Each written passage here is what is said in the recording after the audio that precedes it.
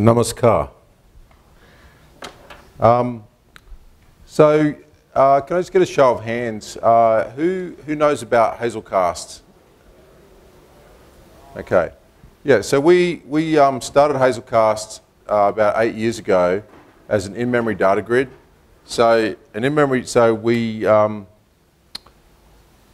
you know, an in-memory data grid is a type of distributed cache. It also has richer additional APIs, distributed concurrency utilities, locking utilities, pretty much everything that's in Java 5's Java Util Concurrent. We have distributed versions of this in Hazelcast. There's also entry processor, which is a type of in-memory computation, and there's also distributed executor service, which is like the executor service but distributed in Java Util Concurrent. So that's Hazelcast in-memory data grid. It's predominantly used in it starts with caching, but the deeper usages of that technology usually ends up with about 5 or 6 APIs being used, and financial services is a strong use case for that. Yesterday I went to Ola, the Indian homegrown competitor to Uber, and they extensively use Hazelcast. All of the drivers, all of the riders, each of the rides, everything is actually stored in Hazelcast. So you can think about it as a fast, there's metaphors. You can think of it as a distributed cache. You can think of it as an in-memory store. You can think of it as a Swiss Army knife of distributed concurrency utilities. So there's a lot that you can do with Hazelcast. What I'm going to talk to you about today is Hazelcast Jet. So Hazelcast Jet is our entrant in a separate problem domain. And this is the problem domain of distributed data processing. Now, Hazelcast does a bit of distributed data processing centered around the data that it stores in its maps and caches. But Jet is a processing engine. So the right metaphor to think of with Jet is to think of it as comparative to Hadoop, comparative to Spark, to Flink, Kafka streams, and so on. Now Jet, like Spark, like Flink, is based on directed acyclic graphs. So rather than being based on the older conceptual model of MapReduce, it's based on the more up-to-date model of DAGs. So you can think of Jet as a DAG processing engine. So why do we do this? We've been going for 8 years. Very happily with Hazelcast. Hazelcast, by the way, we have a little phone home built into Hazelcast. It's in the reference manual. You can turn it off. You can turn it off in the config. You can turn it off in the command line. But by default, it sends anonymized data to us. So at the moment, we have about, for March, we had 24 million phone homes from Hazelcast in-memory data grid. So a phone home is sent every time a Hazelcast member starts, and then once per day. So there's a lot of anonymized information, but it's our very own big data problem. But one interesting observation is that just based on that alone, it looks like Hazelcast use has increased by 4 times over the last 3 years. So it's a very, very widely used technology. Hazelcast is an Apache 2 open source project, so anybody and everybody can use it or embed it in their product or whatnot. But when we considered Java 8 and Java 8's Java Util Stream, we thought about how did we want to handle that. So we could actually, so once you up the language level to Java 8, then concurrent maps actually you've got streaming maps to deal with. So did we want to deal with that in Hazelcast or not? So we actually thought that things like Kafka streaming, things like Flink and Hadoop, this is really a separate problem. So we didn't want to just bury this functionality in Hazelcast, and we also weren't sure that it would actually be that successful if we did so. So instead, we actually started a new open source project about 2.25 years ago, and we did our first release in February. So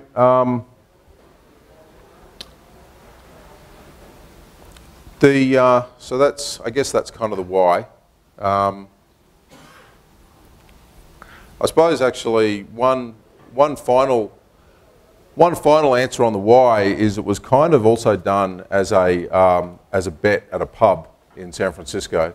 So we had Chris Wenzel, who was the creator of Cascading, who said, you know, I would like to run Cascading on some in-memory technology.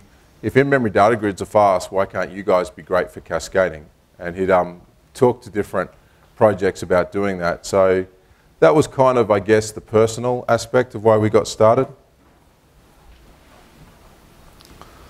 So, so Hazelcast Jet, just like those other projects, is really aimed at doing the same thing as they are, which is that you have ingest, you do processing, and then you actually send the data back out somewhere. So just, I guess, some sort of key points on this slide. Jet is designed for both batch processing, fast batch processing, and also for stream processing. Now, we released point 3 in February, and then point 3.1.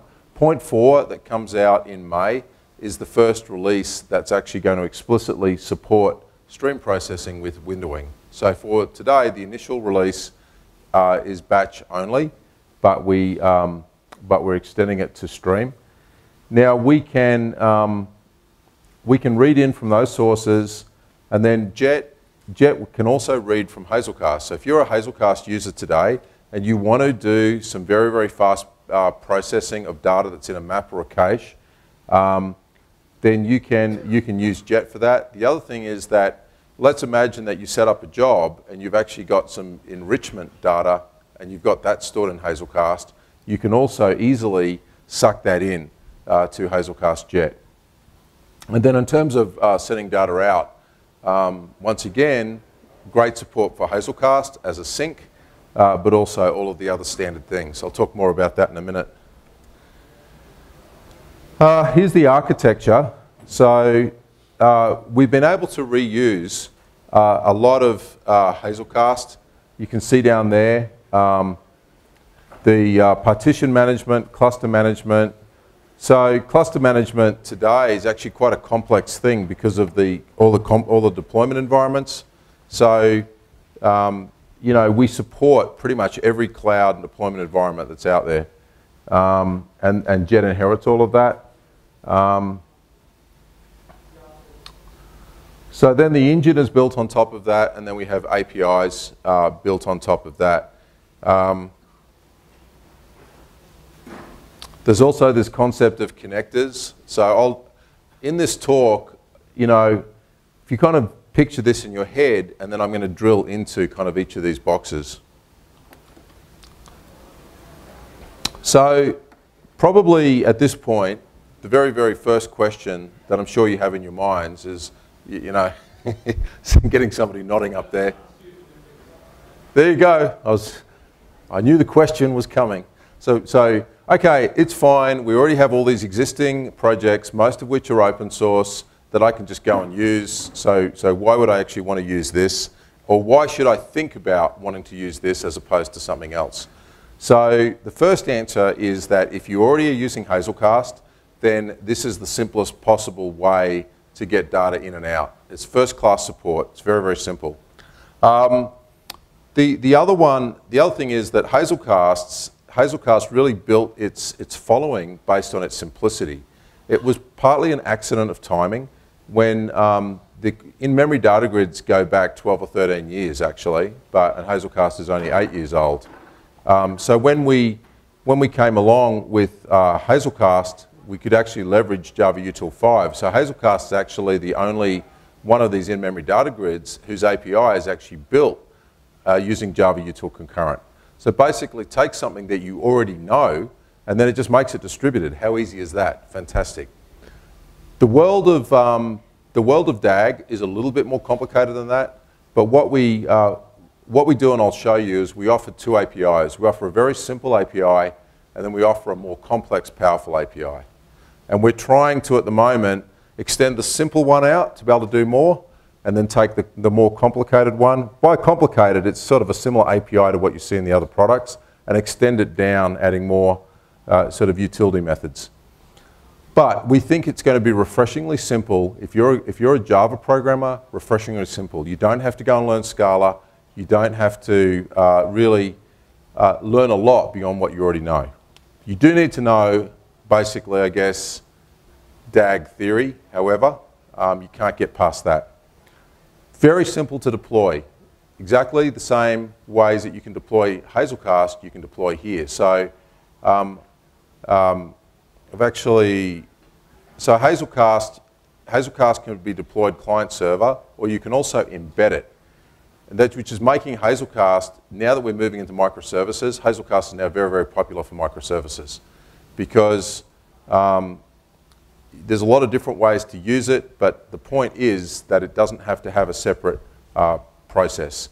So what I think that you can just add Jet, like Hazelcast, into your application, and there's no additional operations complexity.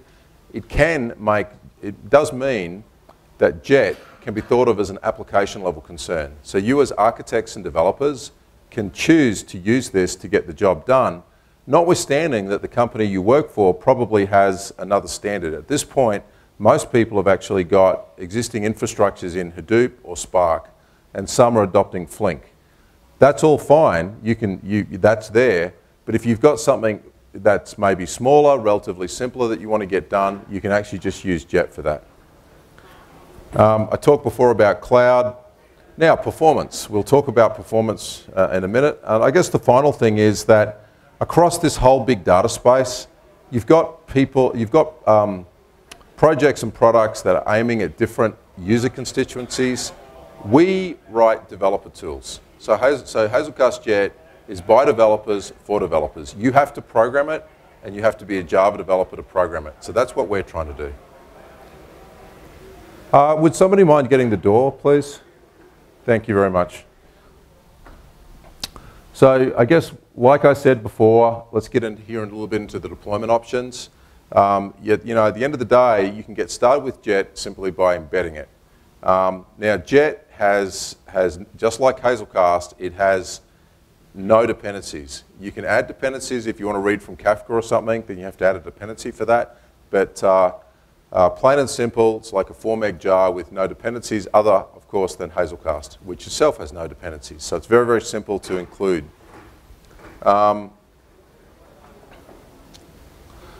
We see really two ways of using Jet. If you've got some data, if what you're trying to do is Hazelcast centric, then you can actually use Jet. You can think of Jet as a superset of Hazelcast, and so you can actually use Jet in place of Hazelcast and do your Hazelcast things with Jet and also do your Jet things with Jet. So that's kind of on the left. So if you're Hazelcast centric, just use Jet. The other thing you can do, if you've got something larger, then you can actually have a Jet compute cluster that you run up, either embedded or client server, and then it can connect remotely to Jet. So this would be where what you're doing is you're processing data in HDFS or whatever, and it's less Hazelcast centric. All right, so let's talk about performance. So when we started this project, we said we're not going to do this unless we can be faster than everybody else. So what we picked as the benchmark was word count. If you recall, when Spark was released, I guess, it was its big claim. They picked a word count benchmark and showed that they were faster than Hadoop. So this is us versus Hadoop versus Spark. Spark 2.0, by the way, is slower than Spark 1.6, at least for now. So we're using the Spark 1.6. Then there's Flink and an earlier version of Jet. So you can see that we're about 10x faster than Hadoop, and we're a bit faster than some of these others. Now this benchmark, all these benchmarks I'm showing you, all use word count. It is a 10-node perf lab that we have, which is modern machines, and it's using HDFS on spinning disks. So everybody has the same starting point. If you are a Hazelcast user and you want to actually suck data out of maps and caches, it's not sitting on disk, it's already sitting in memory. So that's going to be way, way faster. So that's just something to bear in mind. This is kind of an apples to apples. This is a bit more of a zoom in. This one is throughput rather than latency. So this is comparing us to Spark and Flink. So we're not slower. Now, a question that came up, I gave this talk in France a month or two back, and somebody asked a really good question. So one of our APIs is Java util stream. So you can actually, you can write your own, you can use Java util stream with built in a single JVM to actually just run it with its built-in fork join implementation. How do we compare to that? So strangely, the answer is that reading from HDFS, we're actually faster than built-in fork join. And it's to do with the reading of the data in from HDFS. We did an experiment, and when we actually preloaded all the data from HDFS into memory, into I think it was a map into memory, and then we executed fork join, and then it was faster. But of course, no one's going to do that trick. So it's very, very quick. Jet is very, very fast. All right, let's drill into I guess DAGs and what we're doing here. So you've probably heard this before, but a directed acyclic graph is a flow of processing from vertex to vertex, which does not come back around on itself. It's not re-entrant. If it was, it would actually be a cyclic graph. So it's a directed acyclic graph. And it's usually represented this way from left to right. So each vertex is a step in the computation. The vertexes are connected using edges. And this is actually a very, very common paradigm now that's used by all these other systems. So what we're going to do, I guess, is just kind of walk you through, starting with the naive implementation of word count and what it looks like, kind of how we do our DAG processing. So that's what it would look like if you just basically wrote it in a single JVM. Then if we put this into a DAG format, we can say, okay, let's have input, let's tokenize the lines into individual words, and let's reduce by actually counting the number of words. So you could run this as a single-threaded DAG. Now, one of the big speed-ups that we get is using single producer, single consumer queues, so the Martin Thompson thing. So this allows each one of these steps to kind of work at its own speed. And that way you're not slowed down by the slowest part. Now the next thing we can do is we can add parallelization. So the first way that you can parallelize is you can, given that you're reading from something like HDFS, you can actually be breaking things into lines in parallel. And then you can read lines in parallel, and then you can tokenize those into words all in parallel. We can also partition, because what we're trying to do in word count was we're trying to count the number of instances of each word. What you can do is you can send, for each word, you can send that to a different reducer. Or if, let's say, you've got two reducers, as in this example, you can do a hash, and you can send, and you can basically split your work. Now, obviously, you can keep parallelizing this right out. And in Jet, there's no built-in scaling limits. It's basically just limited by your hardware and your number of threads. Today, hyperthreads basically get pretty similar work done to a full thread. So it's in an Intel architecture, it's the number of hyperthreaded cores that you actually have on your machines, which is kind of these days is usually around 40 per machine. So in our perf lab, when we run our tests, we're really using about all of 400 cores. Now, once we go to multiple machines, then you go beyond a single machine boundary, then all you then have to do is you then have to, at the right times, do the network hops. Now, you want to do it at the right times. You want to minimize network hops because they're expensive. So in here would be the final combining step. So that's kind of a walkthrough DAG and the way that you go about building a distributed DAG engine, and you can see where you can get the speed ups from. So let's dig a little bit more, I guess, into the JET concepts. So the first thing in JET is that we have the concept of a job. So you create a job, you execute a job. The job will execute on the full cluster. So whether you're submitting it from a Hazelcast JET client or you're submitting it from a cluster, it is submitted to the cluster. Now, it runs with an isolated class loader. So you just very, very similar to Hadoop and Flink. You package up everything that you need. It's deployed to every single node, and then it runs. Now, we actually support elasticity.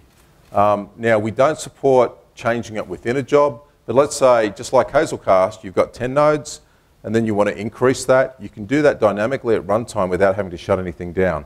We also support that in JET. So you can actually add nodes, and then the next time you go to run a job, all that is taken into account, and we'll actually execute on all the nodes. Now, you can run multiple jobs at once. They all run isolated. Now then, within a job, each vertex in the graph is represented by a processor. So a processor is what gets the work done. And then we actually connect with edges, which we also call edges. And when it comes to, I guess, exploiting the cores available on a machine, we don't have a single processor on a machine, because then that would only be using one hyper-threaded core. Instead, it's actually a processor is broken down to tasklets, and you can specify a parallelism level, which is like how many you want to run on each machine. So, everything that does work in JET is a processor. They don't have to be thread safe. Our sources, our sinks, everything is a processor. We have a bunch of convenience processors. So this is our kind of full API, and we're trying to make it simpler to use. So we have a whole bunch of convenience processors that we've added, like FlatMap, Filter, etc. And there's some examples.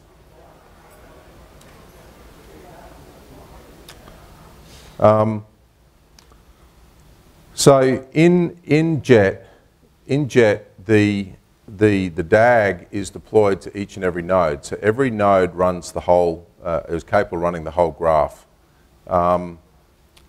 There's a bunch, in terms of how we get the performance that we get, which will be interesting to some people. These days I'm the CEO/CTO of Hazelcast, so unfortunately I wasn't truly the brains behind this. I was the visionary behind it, I guess, but we have some very smart people, Jan and Marco and those guys. What I got from them is, and it's on the website, which is jet.hazelcast.org. So if you're interested in what specific recipe makes this thing so fast, that recipe, the guts of it, is actually all here on Hazelcast JET Performance. So we basically go through sort of the design. Probably the key thing, the two key things are these single producer, single consumer queues, and then the other one is this kind of so-called green threads or work stealing approach. So these are the things, I guess, that you would say are novel about this implementation.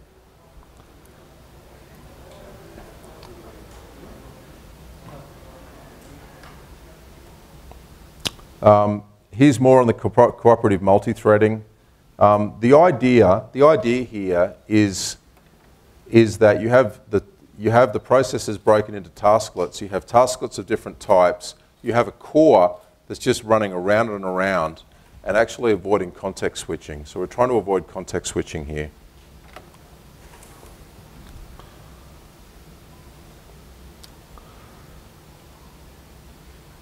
So we've got lock-free, single producers, single consumers. We have back pressure. If I was to summarize, I guess the theme of the techniques that have been used in JET, and maybe what makes it different to what you see built into, say, Spark and Flink and other modern DAG engines, is the team at Hazelcast that built this. The guys come out of low latency financial services coding. So there's kind of these tricks that you accumulate in that industry. Martin Thompson, Peter Lorre, there's a whole bunch of low latency tricks that are used. And I suspect that's, when you look at these ideas, they all fit into that theme. There's showing, I guess, tasklets. I talked before about parallelism. So here we've got a producer vertex or processor and a consumer, and we can set different levels of parallelism. And then in the execution service, those instances are there, and then they get looped around. So if you think of the DAG, there's edges between the vertices, and so we have different types. There's different types of edges. So we have a unicast, which is where, kind of like a round robin, we'll actually pick the next vertex to send data to. Then there's a broadcast where we'll actually send it to all downstream processes. And then there's partitioned, which is probably the most common, where it'll actually route through to the vertex that actually holds that partition. So by the way, the partitioning scheme of JET is harmonized with the partitioning scheme of Hazelcast to exploit locality. And we also have this kind of sympathetic approach to our connectors so that we also exploit locality when ingesting data. A vertex can have more than one input, so this allows joining and co-grouping. You can also have more than one output, which makes it a split. Sometimes in stream processing systems, these things are called input ports and output ports. Another very, very key thing is that edges can be local or they can be distributed. So if they're local, you know that there's no network hop, and if they're distributed, obviously there is a network hop.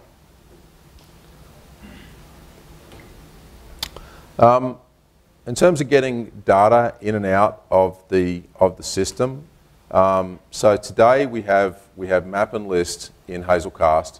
We're adding cache.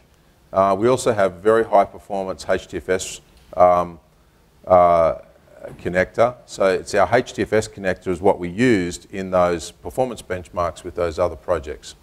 Kafka is obviously an extremely important system these days, so we have a high performance Kafka. We've also got file and socket. And then we basically have, you can implement your own as well. Let's go a little bit more into the APIs. So first I'm going to talk about the native API for JET, which we call our processor API. In this API, you have to mentally, or even on paper, write down your DAG with all your steps, and you actually build up, you create a DAG, and you define your vertices and your edges, and then you put it all together and you run it. So it's very, very much about the how. The other API we have is Java Util Stream, and that's where you just talk about what you want to happen. Under the covers, we generate an optimized DAG for you in this lower level API and then execute it on the cluster. So you can think of our native API as being more or less just as complex as what you'll find in Flink and Spark, and you can think of the Java Util Stream API as being very, very simple. So what we'd recommend that you do is, when you're playing with Jet, is you probably out of the box, for your out of the box experience, play with some code samples and get Java Util Stream working so you actually got something happening, and then, and probably only then, is when you think, okay, I can see this working for you, then you invest the time to actually learn about our kind of native API. We did very much want to kind of pull off the same trick that we did with Hazelcast and say, okay, let's bring massive simplicity to this. I've got to say, I think it's an unsolved problem. We think that we can do a lot more with Java Util Stream. We think that we'll be able to use Java Util. So Java Util Stream, most people use Java Util Stream, which has a terminal operation. They use it for batch processing. We're going to play around with it and see if we can actually use it as a stream processing API. So by avoiding the terminal operation, so we will actually produce things. So as you know, with Java Util, with JUS, the idea is when you call the terminal operation that initiates processing, we're going to hack around with it so that we actually you don't need to do that. You'll define it, you'll start your job, and then we'll use those intermediate operators to actually get stream processing work done. That's work in progress at the moment. But what we're trying to do is use this very simple API and keep extending it across so you can get more and more done with that, declaring how you want it done and not worrying about the details. But at some point, if you get into be an advanced Jet user, you're going to have to learn this API. So, can I just give a time check? Where's my timekeeper? My timekeeper is missing. So this session finishes at 12 noon, is that right? 12:10. 12:10. Okay, so we've got some time. What I might do is I might just jump out of this. Actually, what I'll do is I'm just going to bounce around a little bit. Oops.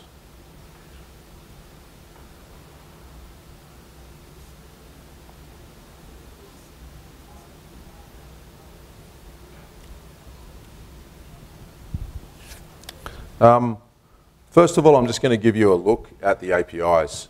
So this one is this is our processor API. This is the low-level API. What you do is you create a DAG. You then define the vertices. So we're just defining. And when you think of vertices, your starting point is, okay, where's the data coming from? Where is it going to? So you define the source. Here, the source is coming from a map, so it's going to be an IMAP of Hazelcast. And then down here, we're actually going to create a sink. And in this example, we're also going to write the data out to a map. And then this is actually doing word count. So in word count, we create a vertex which actually reads in the lines. Then we create a vertex that actually tokenizes. And we're using flat map, so we generate a new stream item for each word. So we emit that. And then we have our reduce, where we group and accumulate by word. So you can see those steps. And like I said before, in this API, you've very much got to have that model in your head of what it looks like. And you've actually, for each circle, you need to create a vertex, and for each line connecting them, you then create these edges. So down here, first we're going to connect a source to our doc lines vertex, which reads the lines. We're actually just going to use local parallelism of 1, which means one tasklet will be created. Now, it's actually local. It's not defined as distributed. And then we connect doc lines to the tokenize vertex, and then so then we're going to do the reduce, and this is where we introduce parallelism. So we're actually using the partitioned. So we're doing it partitioned, and then we do the reduce step here, and it's distributed. So if you go back to this this over here, you'll see these orange lines. These orange lines need to cross machine boundaries so we can use the whole cluster and actually count the words of each, accumulate the counts for each word. So that's what that looks like in the DAG. You add distributed, and then finally the last connection is to the sync. So we connect from the combiner to the sync, and then we execute the job. So you kind of see how that API works. So having sort of looked at that, I guess we have some built-in convenience processes for sources and syncs. We also have some convenience ones, but then you can implement your own.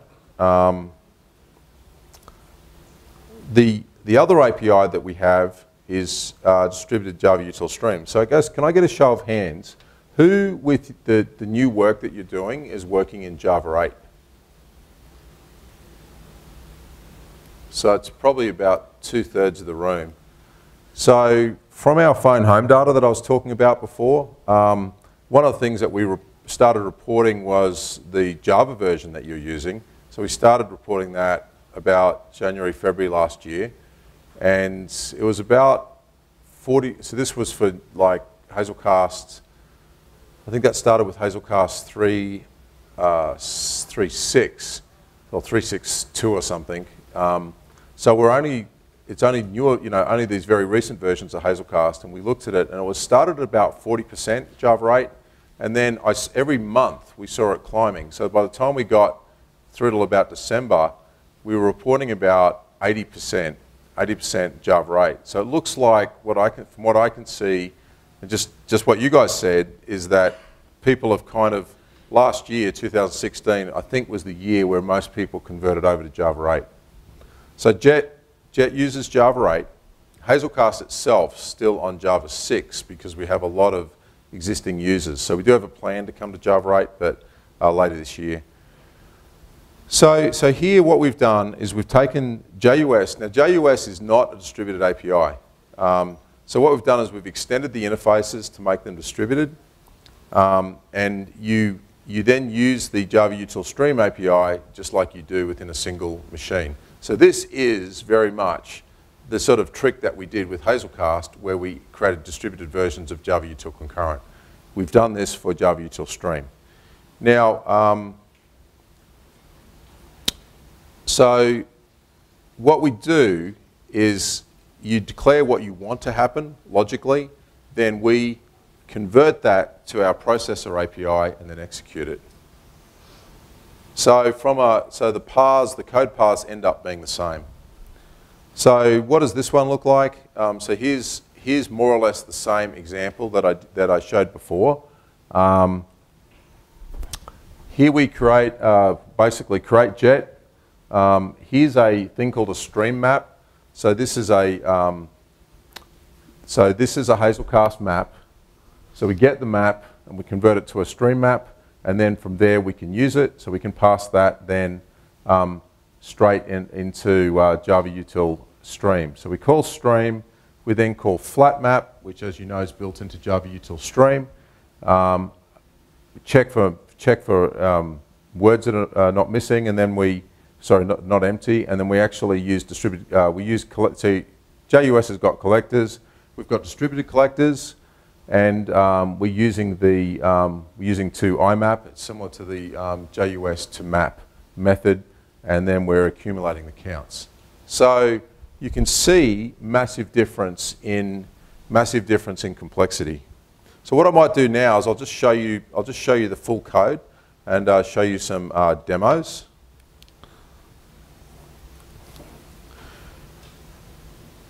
Now, I always think the hardest thing sometimes is working out how to get started. So if you're interested and you want to see these code samples, just go to jet.hazelcast.org and go to download. And just like we do with, so Hazelcast has got more than 500 code samples showing how to use, and they all use main method. It's just like super simple so you get the idea. We think that's the best way to communicate with developers and explain how to do things. Sure, we've got the documentation and everything, but you only go to that after you've already played with the code sample.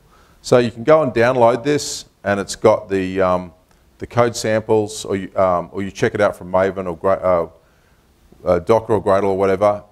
You've got the code samples here, or you've got the code samples if you download the bundle. So having done that, just like with Hazelcast, basically each of the various things that we want to do has got a sample. So I'm going to show you. So this one here is the code for word count. So this is word count done with the full DAG. Now, you see here in the Java doc, we've got this nice little diagram basically explaining the steps. So I'll run that.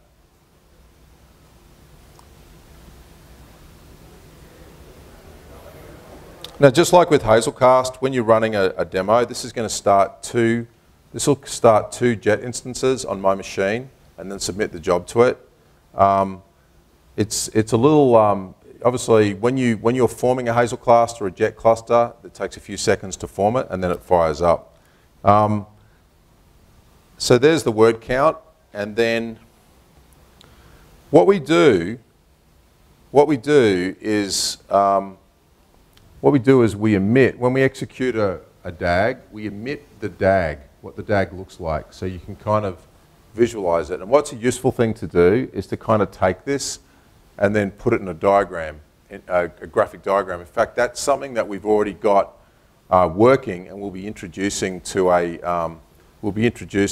probably in 0.5. You'll be able to optionally actually print out an ASCII art DAG showing you visually what's going on. So that's that one. And then if we then go to the same thing as a Java util stream, so that's the code that I showed you before. This is a full code sample. So now I'll run that one.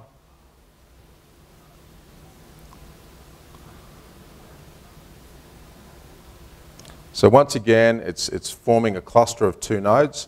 Now, the code that you write, regardless of which API you're using, the code you write does not change at all depending on whether you're running this on your machine, you're running it on 100 nodes, you're running it client server, where you're communicating to the cluster with the client API, or you're running it embedded. All of that's exactly the same, just like it is in Hazelcast. So there's that one running. Now you'll see that what we did, I said before that we take the Java util stream API and we convert it to DAG. And once again, we print it out so you can, if you write JUS code, when you run it, you can see exactly how that's being expressed in our DAG API.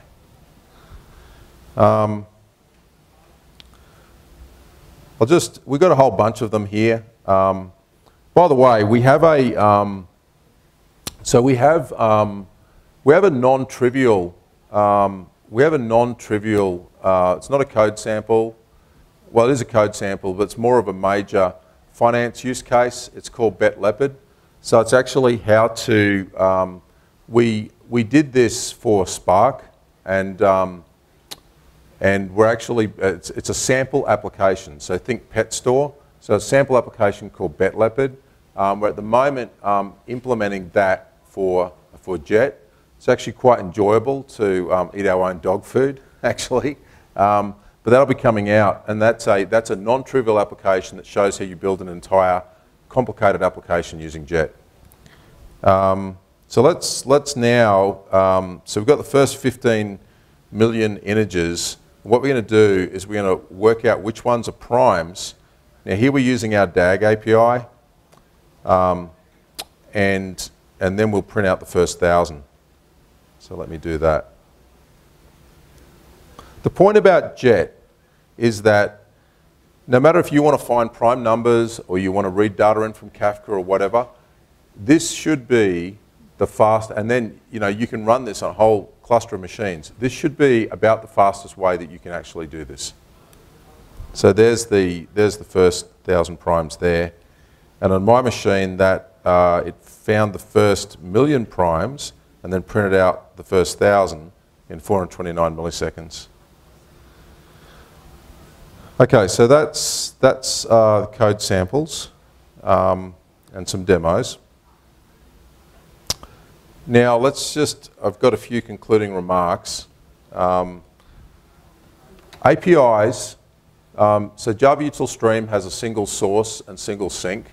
So if you've got that simplicity, if you can get your job done using what's built in to JUS, then consider using Java Util Stream. So don't bother going to the full API.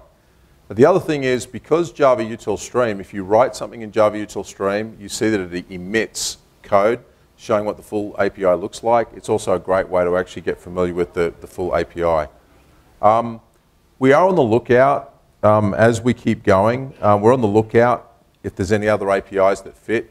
So you guys probably, has everybody heard of the Apache Beam API?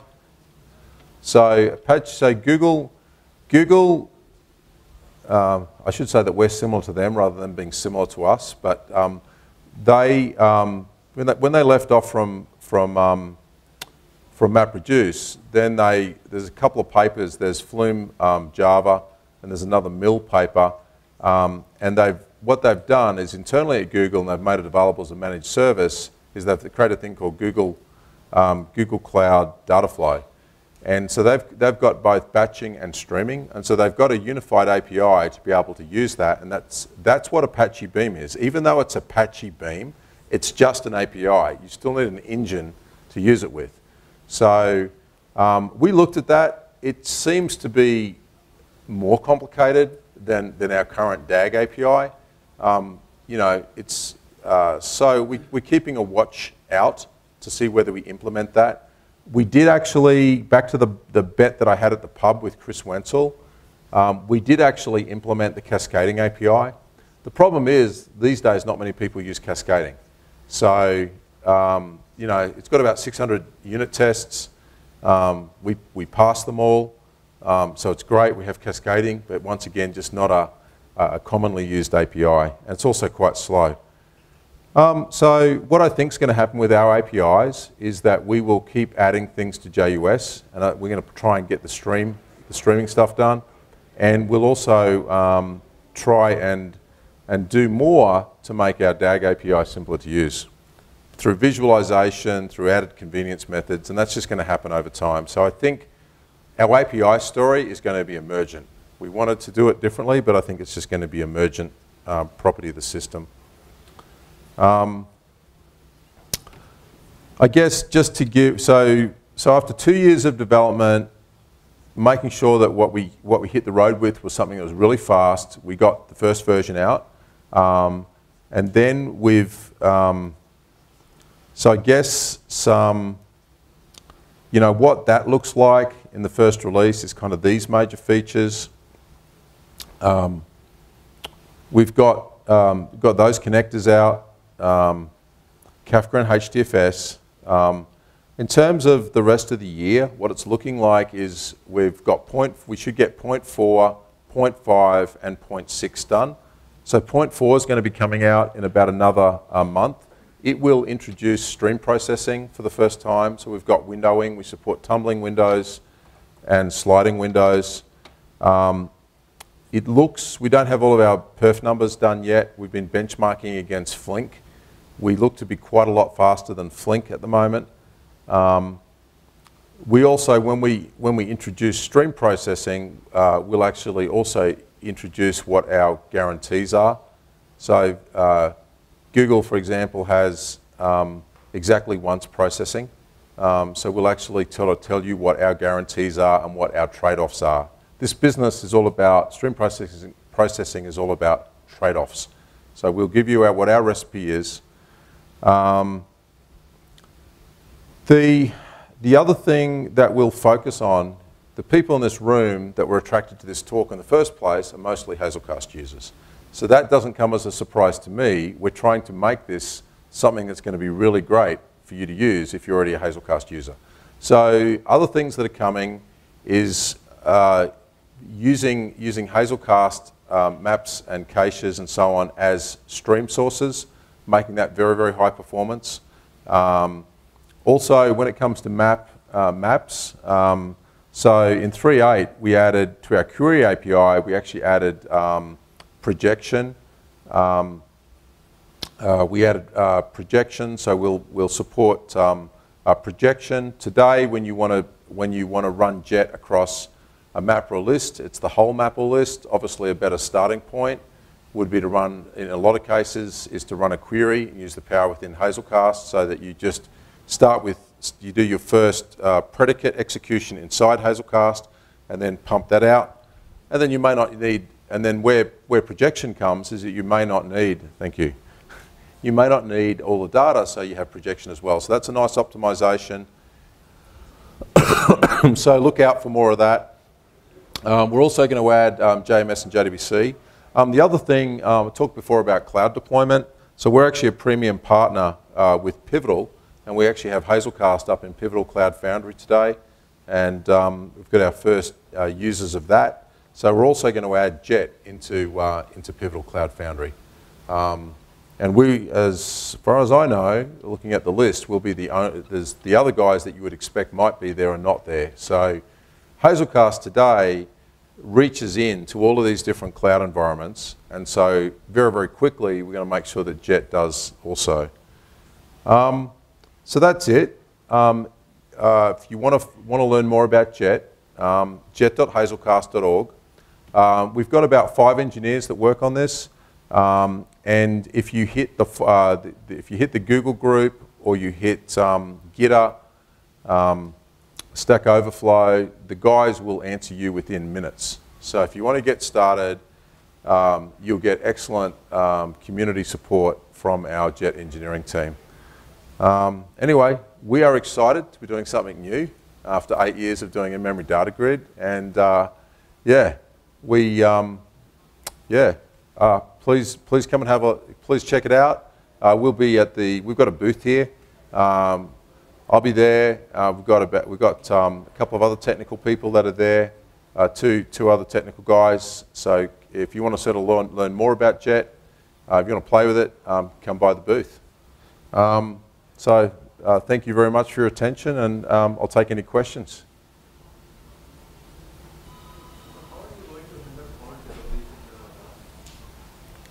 Sorry, what was that? How are you going to recover from the faults in between if there are in between tasks, like in between map, reduce, and you combine the tasks, right? Yeah. So how are you going to recover from that? Is there any mechanism available? How are we going to recover what? Failures in between. Okay, so I think the question is about fault tolerance. So fault tolerance is actually, so what happens if something goes wrong? So Hadoop has the ability to restart. So we have the same ability. So today what we have in Jet is fault detection. So we have fault detection, and then you can catch the exception, and then you can restart the job. Now, that is okay for now, and it's kind of, given how fast we are and the types of batch jobs we're thinking of running, I think that's fine. But it's not suitable for stream processing, because in stream processing, once the streams pass by you, then you can't replay the stream. For the most part. With Kafka, you can, using your pointer, you can basically go back in and replay some records. But yes, so another thing that we'll be doing, you see the word robust. So what we're going to be doing, once we get the initial stream processing version done, then we're going to be adding further fault-tolerant strategies. The approach that we're looking to use, we've already done some work on this, is to actually write to in-memory Hazelcast and take checkpoints at each step. So then if something goes wrong, we only have to go back to the previous checkpoint. That's the usual approach that these things use. We'll be doing it using in-memory so that we retain the performance. But yeah, great question. I guess, and it kind of underlines something about JET. So we've come out and we released JET 0.3. Right? It's called 0.3 because it really is 0.3. We're doing something new. We're doing it the Hazelcast way. We're doing it the open source way. We think that what we've got is pretty good for production use for batch processing. And then we'll add streaming, and we'll be very, very careful to basically say what the limitations are. But I would expect by probably around July or something, we'll probably be adding some of those fault tolerance, other than just detection and restart, fault tolerance to properly support stream processing.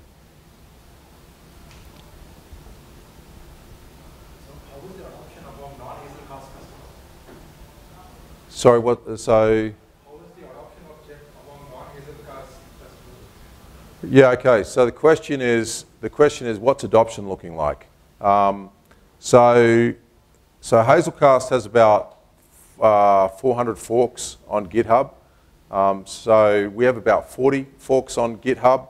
What I would say the people that are looking at JET are the people that sort of look at the most red, dripping blood, bleeding edge of new technology. So for the most part, the people that seem to be initially looking at JET are not really our existing Hazelcast users.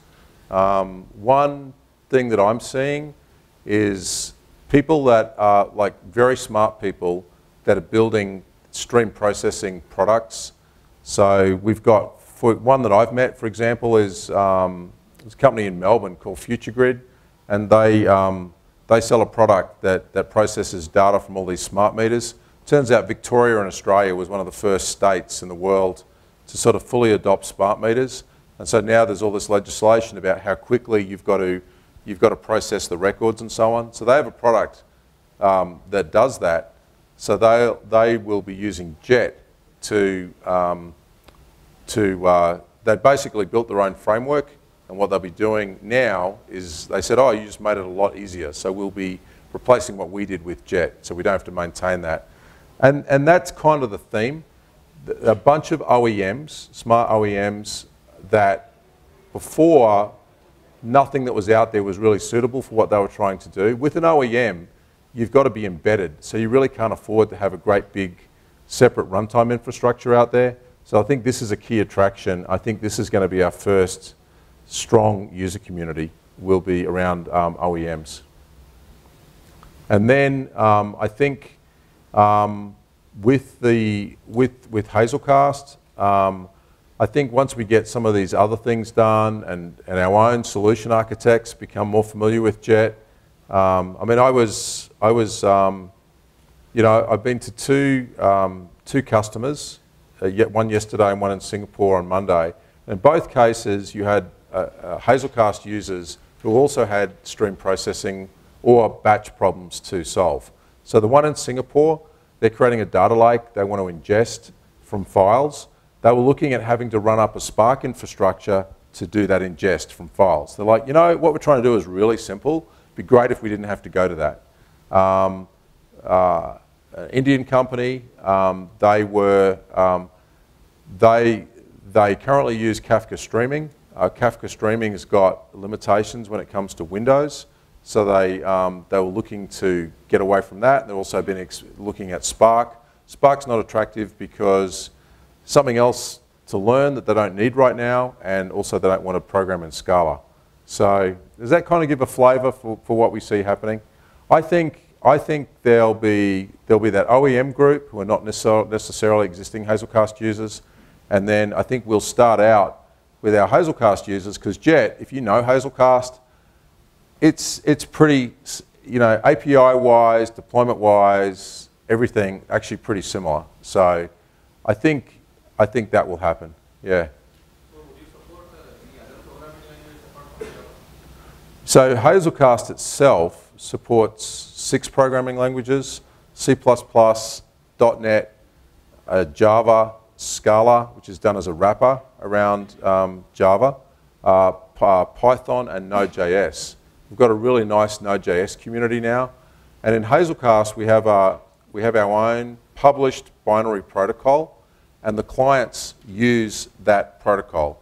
So they're first-class clients. Each client is written from scratch, and so that's a really good state of affairs. Today for Jet, we only have Java. Now, there's no, if you're a Scala user, then we did have our Scala guy look at it, and he's like, yeah, it's pretty convenient to use Java 8, these Java 8 ideas and JUS from Scala, so we're not looking to create a separate Scala client. What we think down the track, we will create the other language clients. Jet itself uses the same Hazelcast binary protocol. We added some extensions to it. So there's no reason why we can't extend to other languages down the track. Maybe one that will be of great interest, I think, is probably Python. Yeah. All right, I'm out of time. Hey, thanks very much. SQL or machine learning APIs? Okay, so no plans to implement SQL. In terms of machine learning, there is machine learning that you can use on top of cascading. So probably for us, the big question for us is whether we are going to release our cascading API. Well, not an API, so we'll introduce our cascading integration. If we do, then there's a lot of machine learning that you can put on top of cascading, which already exists. But the concern is that cascading community has been declining. The startup that was backing it was called Driven. That folded last year. And we'll have to see whether, how healthy it is. We've done most of the work, so we could easily put it out there, and then you could do machine learning on top of Jet. Yeah. All right, hey, thanks very much, guys.